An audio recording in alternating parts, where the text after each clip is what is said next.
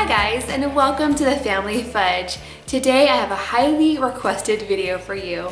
Today I'm sharing 3 kid-friendly Christmas-themed breakfasts. First up, I'm going to be sharing my easy recipe for a cherry cheesecake Danish. And of course it's super cute because it's in the shape of a Christmas tree. Now this is definitely not your traditional Danish by any means, but that's okay because it tastes really great. After that, I'm going to be sharing a little bit of a healthier option. I'm going to be making a fruit platter with some yogurt parfaits, perfect for sharing with the whole family. And lastly, I'm going to be sharing a twist on an old classic. You know, the old scrambled eggs and toast breakfast? Well, I'm doing that with a Christmas twist. These are all easy and I can't wait to share them with you, so stay tuned. Okay guys, now before we get started, make sure to hit that red subscribe button if you haven't already, and give this video a big thumbs up if you like Christmas themed foods, because I know I do. Now let's get started. First up, I'm going to be making the cherry cheesecake Danish. It looks really fancy, but it's super easy and quick to throw together. You're going to need 2 cans of crescent dough. You're also going to need some cherry pie filling, about 3/4 of a block of room temperature cream cheese. You're also going to need some sliced almonds, a 1/4 cup of powdered sugar, 2 tablespoons of granulated sugar. Now this last part is optional, but I really like to add some almond extract to this dish. I love the combination of almonds and cherries. It is so good. You're going to start by opening your cans of crescent dough. We're actually going to keep it in its roll and cut it up. Each container of crescent dough is going to get about 8 pieces. And you're going to want to cut this carefully without squishing it. I like to use a very sharp knife and go back and forth in a sawing motion very carefully. Next, you're going to arrange these on top of a prepared pan. I like to use a cookie sheet lined with a little bit of parchment paper just so it doesn't stick. And at this point, I'm also going to preheat my oven at 350 degrees. Then you're going to take one of the pieces of dough, flatten it out to create your star shape and the trunk of your Christmas tree. You can shape these by hand or use a cookie cutter if you have one. Now I'm going to set this aside and get started on my cream cheese filling. I'm going to use my hand mixer to mix up my cream cheese just a bit.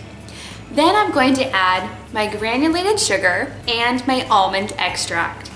Now I like to use about a 1/4 teaspoon, but you can use whatever you prefer.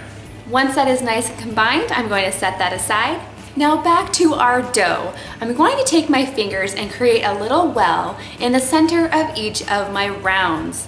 We're going to make some room for the yummy cream cheese and the cherry, because in my book, the more filling, the better. Next, I'm going to spoon a little bit of our cream cheese mixture into the center of our dough, and then I'm going to top that with one of our cherries. And now it's time to get this in the oven. Mine was done in about 10 minutes, but I watched it very closely because it's not going to taste good if it's burnt. Once out of the oven, you can go ahead and mix up your glaze. I like to take powdered sugar with a little bit of water and just whisk it up. Now, if you have any of your cream cheese filling left over, you can definitely add this into your glaze as well. That will make it even better. Next, I'm going to drizzle my glaze all over my Danishes and then top it with my sliced almonds. Now you can serve this warm or cold or even the next day. I like to serve this with a tall glass of milk. So next up, we have our healthier option, a beautiful fruit platter with some yogurt parfaits on the side.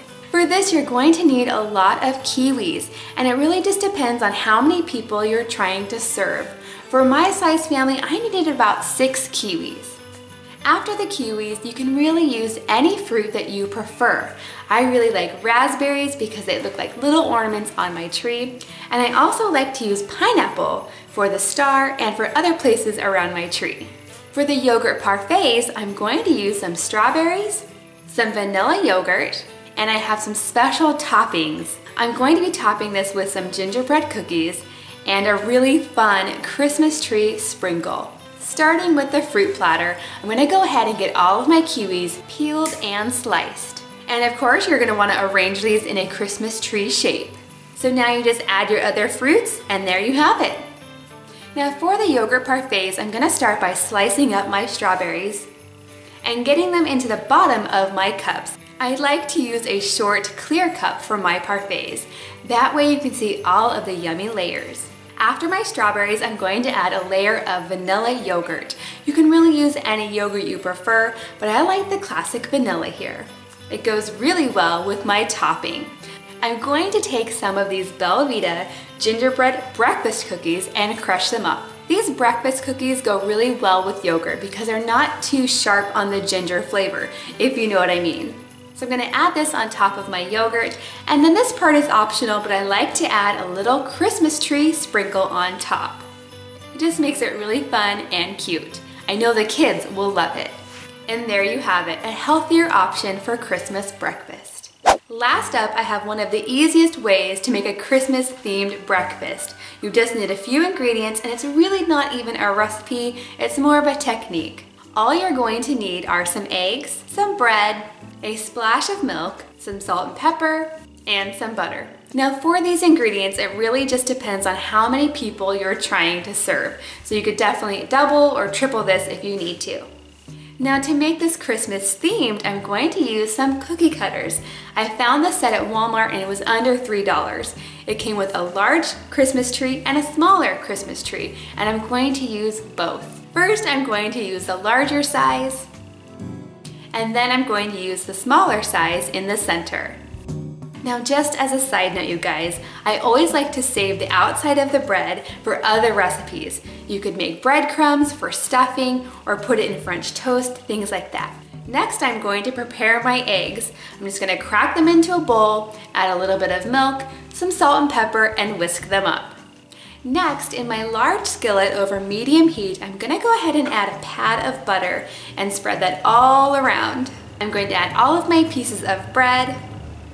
Then I'm gonna very carefully add my scrambled egg mixture into the centers of my bread. I'm gonna cook this for about 1 minute and then flip it over.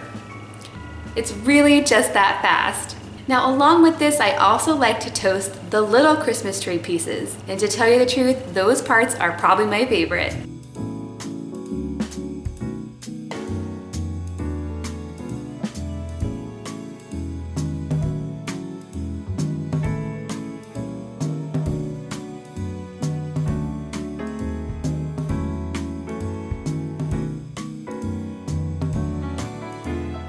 Okay guys, there you have it. Super cute but easy, kid-friendly Christmas breakfast ideas. If you like this video, please give it a big thumbs up. And if you'd like to see more videos from me, you can click on the link up here or down there. And to subscribe, you can do that by hitting my face right down there. Thanks for watching, and I'll see you next time.